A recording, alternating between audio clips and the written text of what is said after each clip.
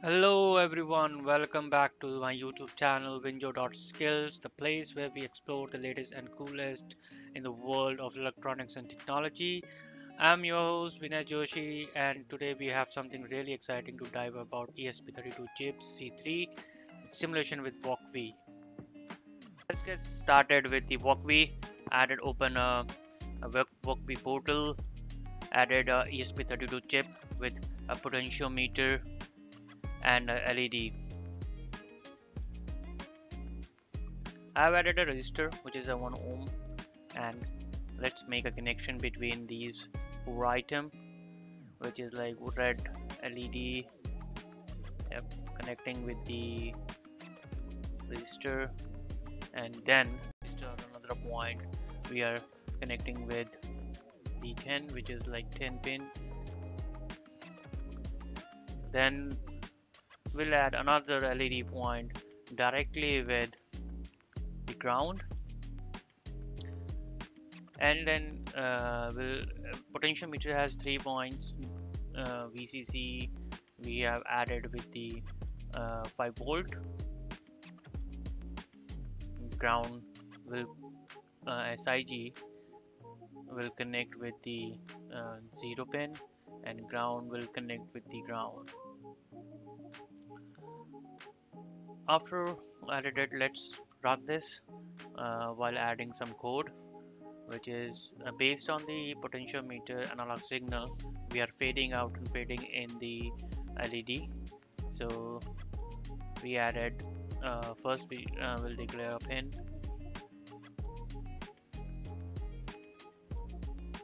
sensor pin, which is A0, 0 number.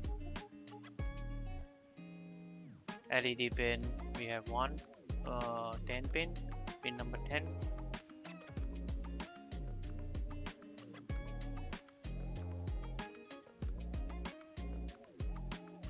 We need to set the pin mode, which is sensor pin is our input pin, and another pin mode, which is LED pin, and which is our output pin.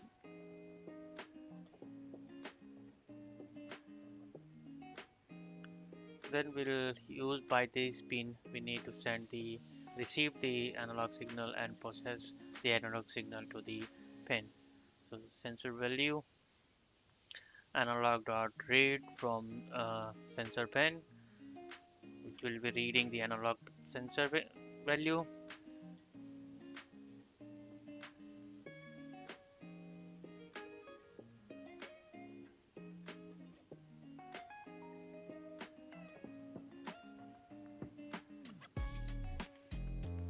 Let's calculate the brightness based on the sensor pin,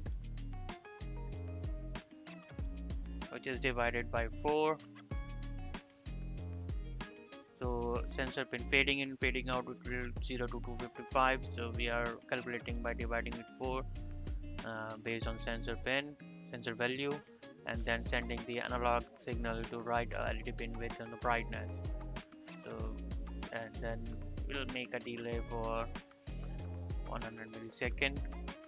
Let's execute this program and let's see if it will run and compile it successfully by Wokwi. Yeah, it is successfully compiled. Let's potentiometer, let's execute it.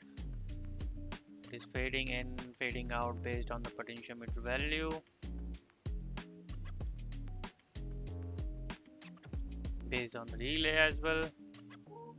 We can see that it's glowing out and fading in based on the potentiometer value. Now let's implement this over the Arduino. I have connected the ESP32 chip and send this program to ESP32C3 XAIO, and I have made the connection based on the breadboard. So now we'll hit the potentiometer, and based on that it will fading and glowing the pin as well. Yeah, that's it. We are seeing here the analog signal as well, writing the output over the console board. So yeah, here this is a pin based on potentiometer. We are blinking fast or blinking slow based on the potentiometer.